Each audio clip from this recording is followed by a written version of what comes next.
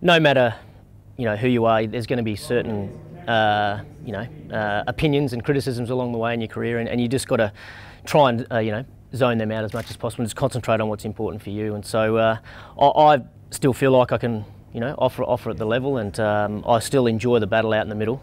I still enjoy going to training every day and trying to get a little bit better every day. So while I still have those feelings and I still feel like I can contribute to the team, then I definitely want to be a part of it. Are you amazed at how quickly it can turn? Obviously, man of the series in Sri Lanka, that wasn't that long ago.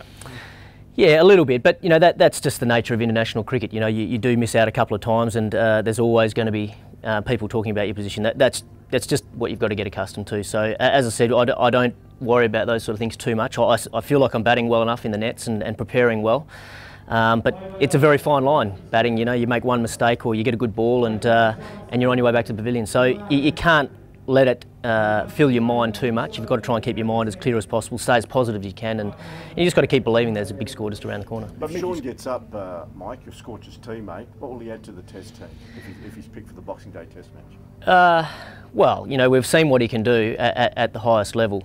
Coming in Sri Lanka, he played outstandingly well. I think he showed a lot of composure, and he showed a great technique to be able to handle international cricket. And I think he's at a stage now where he really understands his game a lot better than maybe he did, say, 4 or 5 years ago.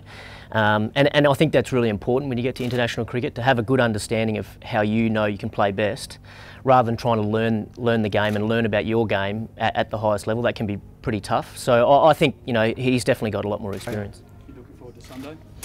Yeah, I am. Yeah, I haven't seen a lot of the guys for quite a period of time. So it is great to catch up with a lot of the guys. There's a lot of excitement around the team.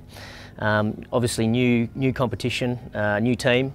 So I'm really looking forward to it. I'm going out there with the attitude to have a lot of fun, interact with the crowd, enjoy myself on the field, and hopefully, smack a few over the fence would be nice as well. But yeah, I'm just going to really look to enjoy it. You touched on it. How much of an entertainment factor is it compared to cricket? Well, there's definitely part of it. But there's a lot of skills involved with 2020 cricket as well. You're under, probably more pressure in some respect, because you've got to execute your skills in a very, very short format of the game. So you've got to be very innovative and think on your feet very quickly. Change a lot of shots, change your positions in the crease as a batsman, and then obviously the bowlers have to change a lot of their deliveries as well. But I still think, it's about trying to bring new people to cricket, getting young kids to fall in love with the game of cricket, and it's a great vehicle to do that. So certainly I think the entertainment value is really important, and it's important for us players to really engage with the young kids out there as well. You've been a big supporter of the format, though, having gone to India and also played at Northants in England. How do you feel about playing for different franchises and with different groups all the time, having not come into the background or the environment before? To be honest, I really enjoy it. I think it's fantastic to be able to see how different players from all around the world prepare, how they play the game, how they are around a team environment.